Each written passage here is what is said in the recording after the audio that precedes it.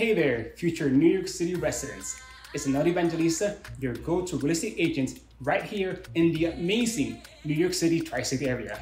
Welcome to my channel where I dish out all the real estate insights, tips, and tricks that you need to succeed. On today's video, we're diving headfirst into the captivating world of co-ops versus condos. The Big Apple's real estate landscape is unlike any other, and understanding the unique offerings of co-ops and condos is your key to unlocking your dream home. We'll uncover the differences and nuances that make these two options tick. And by the end of this video, you'll have all the info that you need to make an informed decision. That said, let's get to it.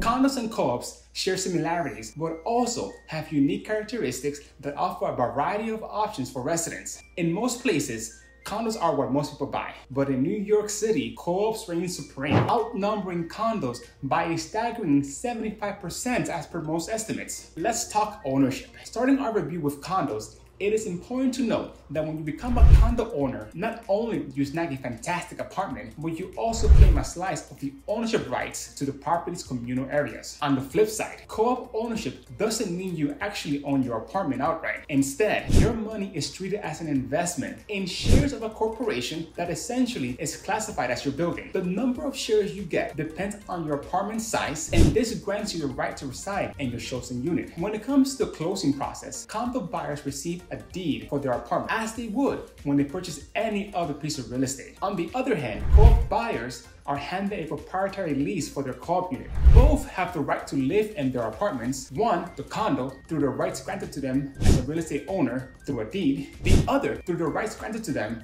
as a corporation shareholder and the proprietary lease. In terms of amenities, both condos and co-ops can benefit from the same set of perks, and depending on the age of the building and location, can come with a doorman and superintendent on standby. In some cases, a luxury concierge takes care of your every need. The amenities available can range from the simple, like a storage room in the basement, to the extravagant, including a lush landscape terrace, a village room for your leisure, a cozy piano room, a private screening room for movie nights, a children's playroom, and even a fully equipped gym to keep you fit and healthy. In New York City, the newer neighborhoods, once considered outliers but not considered hip, are where you'll find the condos. And being that condo buildings did not become common in New York City until the 1970s, it is most likely that if living in a modern floor-to-ceiling glass house in the sky is more of your style, you will likely find yourself looking at condos versus co-ops. This is because condos are often more modern in that sense. Apartment seekers will also notice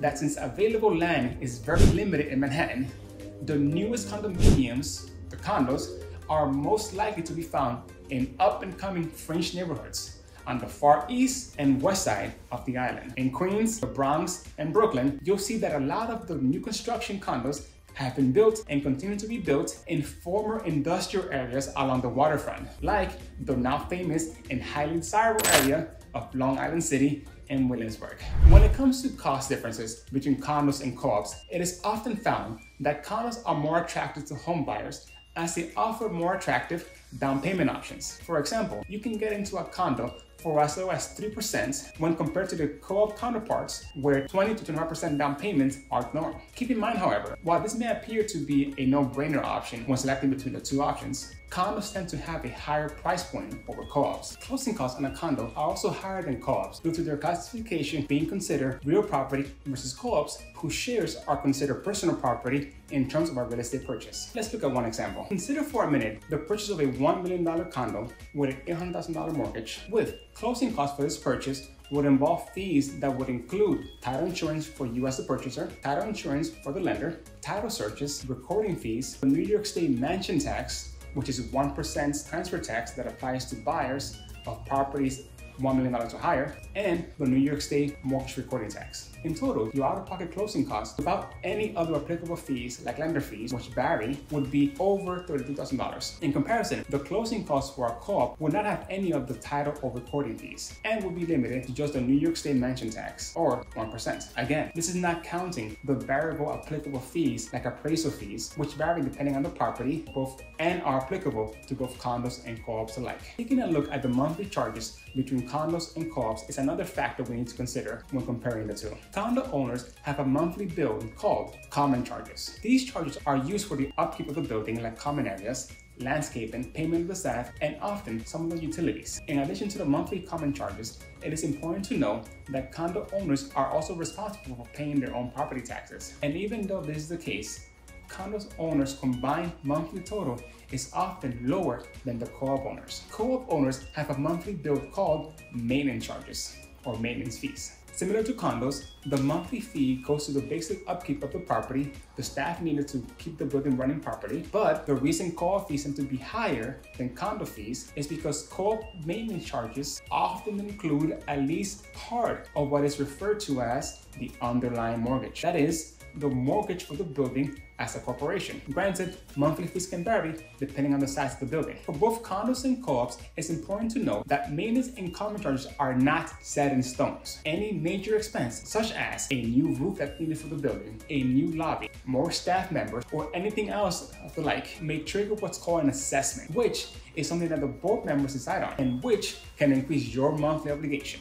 Here's a quick tip. When you are in the market to buy a condo or co-op, ask for information on any ongoing or planned assessments. Don't get caught holding the bag with unforeseen fees that can throw your whole budget out of whack. Moving on, let's talk about the board and rules for each. Once you are in the process of buying a condo or co-op, it's important to keep in mind that apart from having to qualify for a mortgage if you are applying for one, you also need to apply for residency into the building you're considering. In addition, your condo or co-op will impose certain rules that you as the residents will need to abide by to live in the building. Condos tend to have fewer rules, including less restrictions on the use of foreign funds for the purchase. Condos also allow international investors to buy and rent out their spaces, usually with some caveats, but none that are crazy. Condos also allow the apartments to be sublet or leased out to another party relatively easy compared to the subletting process for co-ops. However, note that some condo associations may impose more rules than others, and no two associations are ever the same. As a result, it's important that prospective buyers do their research to determine what is and what is not allowed. In contrast, co-op boards tend to have more rules than condos and may have stricter guidelines. For example, the rules that discourage some domestic buyers and just about all international buyers are co-op restrictions on subletting. Policies vary building by building, but generally, when co-ops allow shareholders to sublet their apartments, it is on a limited basis, such as for 1 or 2 years out of every 5. And to do so, owners have to typically reside in the property for a certain period of time before subletting, in some cases as many as 3 years. Additionally, owners typically have to pay a fee to be allowed to sublet, and their subletters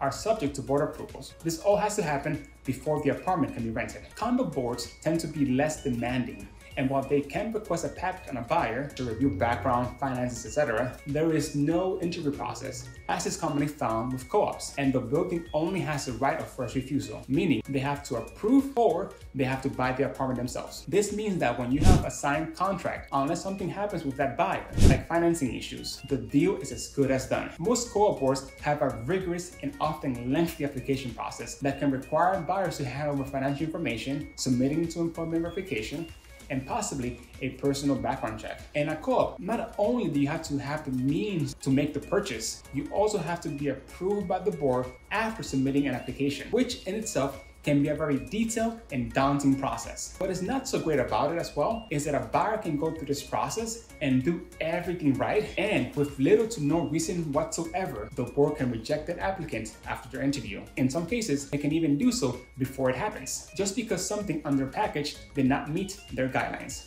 I have seen deals where there has been zero rhyme or reason for a rejection. This is why it is very important to carefully review and analyze every single detail about our co-op guidelines before attempting to put an offer in. For example, here is a view of some common guidelines we commonly see here for co-ops in the area. You'll see some of the rules we talked about in terms of investors, renting, subletting. There's rules about credit, rules about board approval, rules about pets, rules about financing maximums that are allowed, and a big one, there is a rule about the maximum DTI, the debt to income ratio of 30%, which is to say, for this building, if you, for example, make 10 grand per month and you have expenses of $3,100 per month, including your potential mortgage payment and the maintenance charges that you would incur for this building, you would not qualify for this building, even though you have excess cash available to you each month. That is because your debt to income ratio is over 30%. It all comes down to buyer preference, your needs and qualifications, when choosing between condos and co-ops. If you would rather march to the beat of your own drum and you value flexibility, then a condo may be the wise choice for you. But keep in mind that this freedom comes at a cost. As we saw, it is possible to get into a condo with a low down payment of 3% and even 0% down with some loan programs out there. But condos are nearly always more expensive than their equivalent co-op counterparts when it comes to overall price and closing costs. The good news is that you are more likely to be able to rent them out as an investor if that is what you are looking for. In contrast, co-ops focus on establishing a stable and for the long run group of residents, and it's a smart choice for those who qualify and who want to plant roots in a building, as they are less transient than condos. Just be prepared to be analyzed, probed, poked, and scrutinized in the process. This being the case, if you're out in the market as a buyer, do keep an eye out for co-op sponsor units. These are apartments that don't require board approval, and they also, in most cases, allow for a low down payment. Granted, they are rare, and I cannot stress this enough. It's like finding a unicorn in a hayfield, but they do exist and can be an excellent way to get into a co-op with more flexibility. Again, be on the lookout for sponsor units. These are fantastic. The bottom line when considering co-ops and condos is that both have their advantages and both have their disadvantages, but they each have their own appeal, which just depends on what you as a buyer need. Thank you so much for joining me on this journey through the exciting world of New York City real estate. If you found this video helpful or interesting, please consider giving it a thumbs up and hitting that subscribe button. That way, you'll never miss out on our future property insights and content. And hey, if you're in the market for your dream home here in New York City, or simply want to chat about real estate in a city that never sleeps, don't hesitate to reach out to me. I'm Mr. Evangelista, your New York City tri-state area real estate guide, and I'm here to help you navigate the exciting real estate landscape in and around the Big Apple. So hit me up with your questions. Let's embark on this real estate adventure together. Thanks again, and I'll see you in the next video.